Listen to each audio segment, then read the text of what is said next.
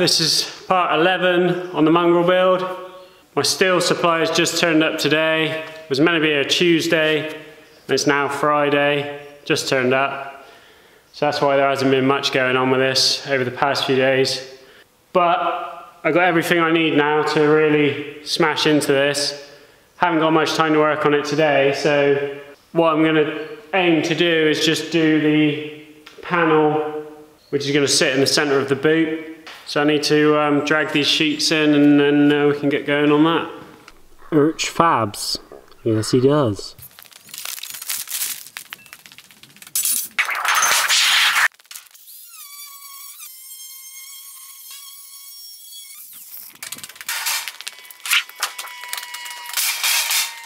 First job then, just measure up this hole and cut a piece to fill it in.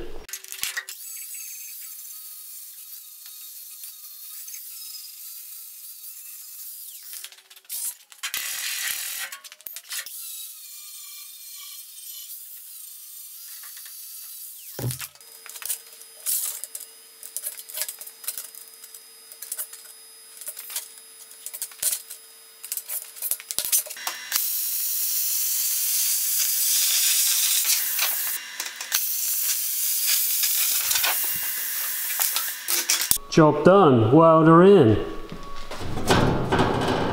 Would I ever. Alright, so this is just what I've marked from underneath. We're going to have a fold down this end.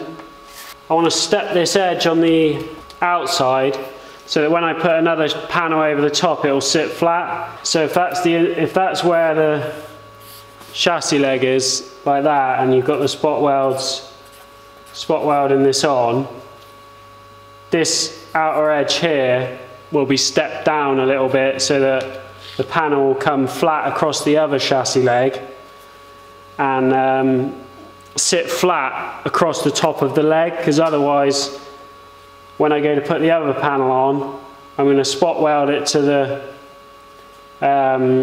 other lip of the chassis leg, and it will be bent upwards over this bit in the middle. You'll see when I do it, but yeah, so I just want to get some sort of like bead rolling into this, this is 1.5, so it's harder to bead roll, but it will do it. And then so I'll probably just follow the outside line of this leg around like that, and then I might just do like a normal type, like an actual bead in the middle,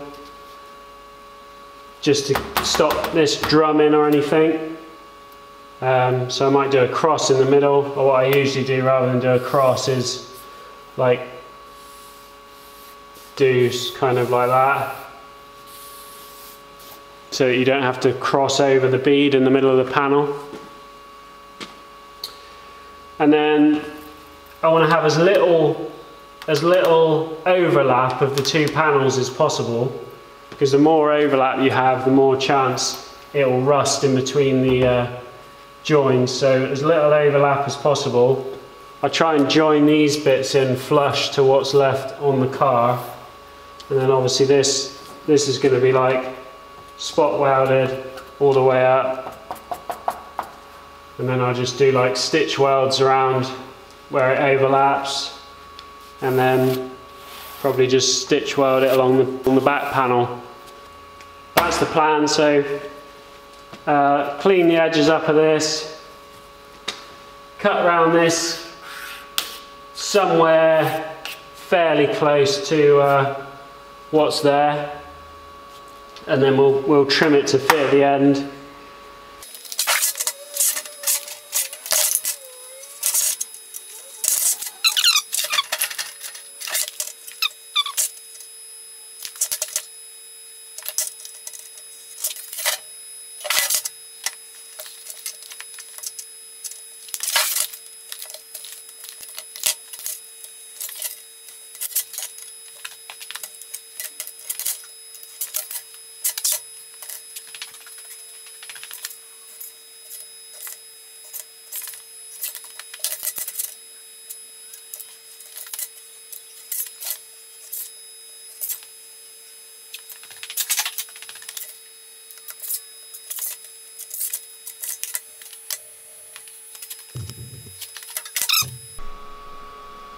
So this is the layout I'm going for. I'm going to roll these beads first, then do the perimeter with like a step, so it'll have sort of like give it the pressing look.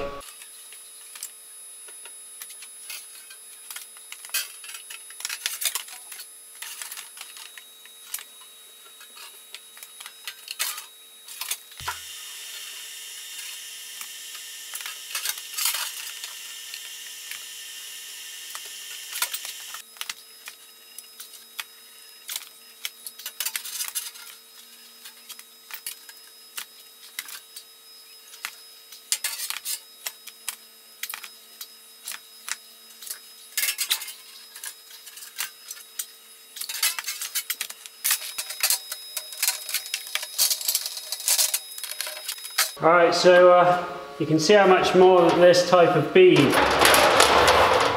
warps the panel, but generally whenever you're making a panel you're usually fitting it into something square. So this is going to have to be bent into those chassis legs. It's going to be welded square along there, and then it'll have a fold in this bottom edge. So the fold on this edge will keep it square this way. This has got a bend to follow those chassis legs anyway, because there's a bit of a dip in them. And then this is going to be welded along something that's flat. So by the time this is all clamped in and welded, it's going to be as flat as it needs to be, regardless of the fact that it looks like a Pringle right now. Yeah, it'll look fine when it's in there though. So what we need now is our step along this edge.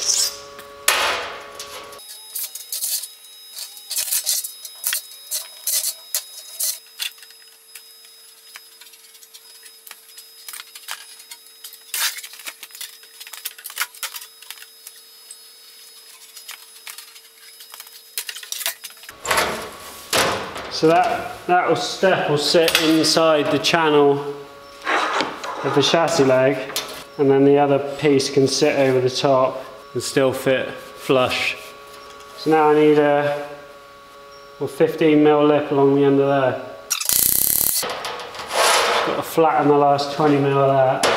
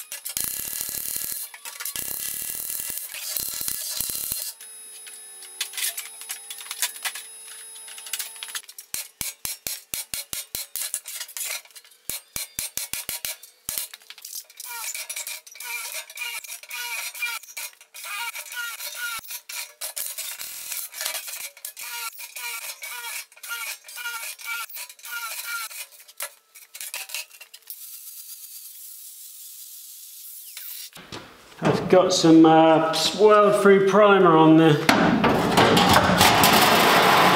legs. Quite a few people ask me if I use it.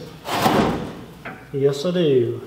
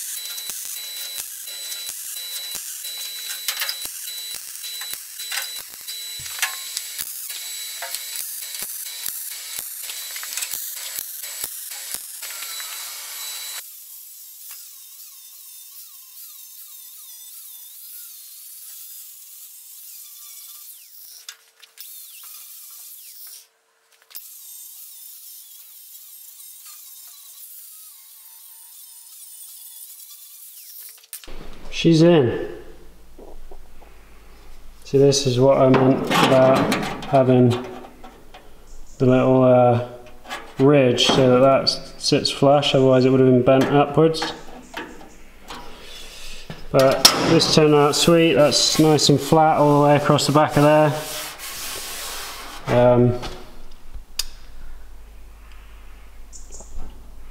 Yeah, fits in nice. So from here out I'll do 1 mil, which will come out to the panels in here. Now just stitched it along the back panel.